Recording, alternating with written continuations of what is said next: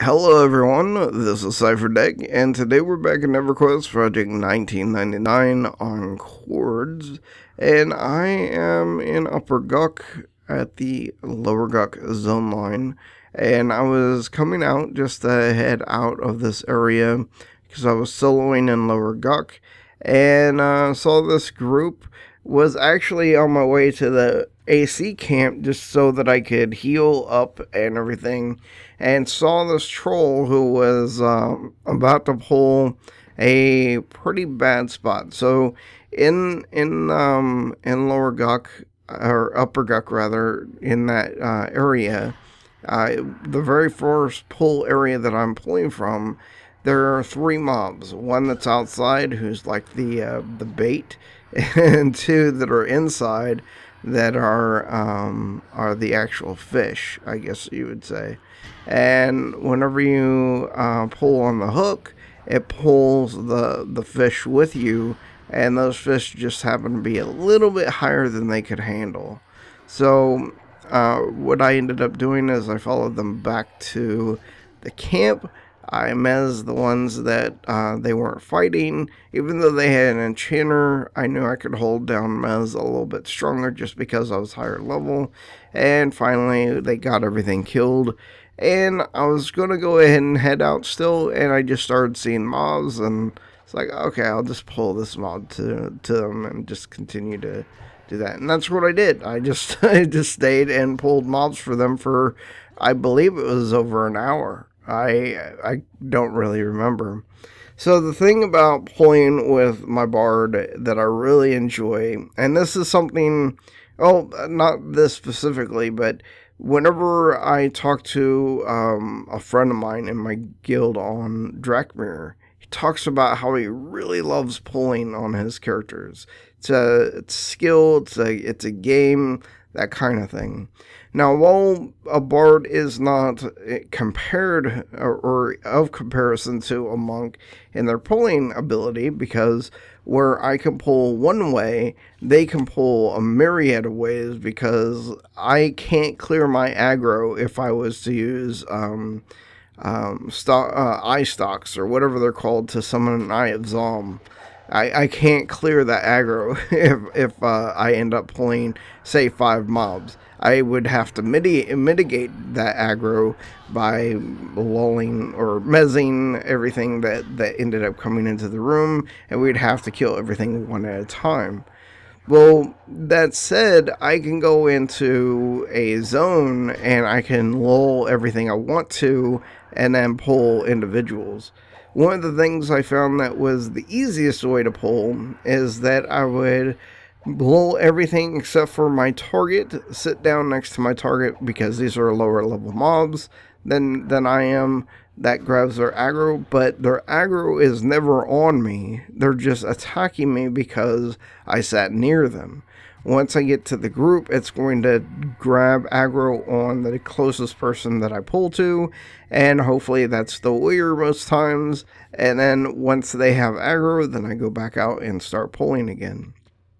And that's the best way to pull. Now, if I was with a group of people that were in my level range, I would be able to go out and say I could mez them, or not mez them, but lull all of them, and I could snare pull using my snare song. And whenever I got to the group, it would take maybe a few hits, and then they would have aggro, and I could move on.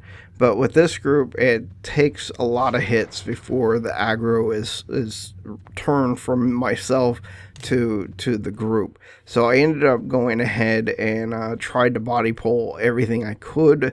But if they told me that we're out of mana, or that we need a break, or this thing is red, it's going to kill us, then I would just stop what I was doing, go back, and I could hit the mob with a mez real quick. That would pull aggro back to me. I would slow it, and then I would start rotating my heal song because it's hitting me.